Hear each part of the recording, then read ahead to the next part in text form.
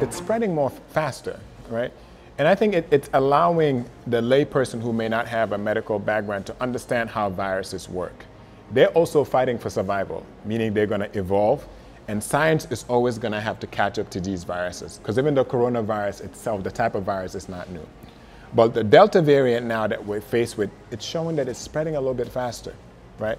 So it's almost as if we can't let our guards down, because even while now we're fighting the Delta variant, there's other variants that are popping up in the other parts of the world. But I think the silver lining is, even with the Delta variant, we're seeing that the vaccines that have been produced, marked as safe and effective, are also effective with the Delta variant. So the same level of protection still applies, which I think it would have been a different scenario if all the vaccines that we've created is ineffective for the Delta variant.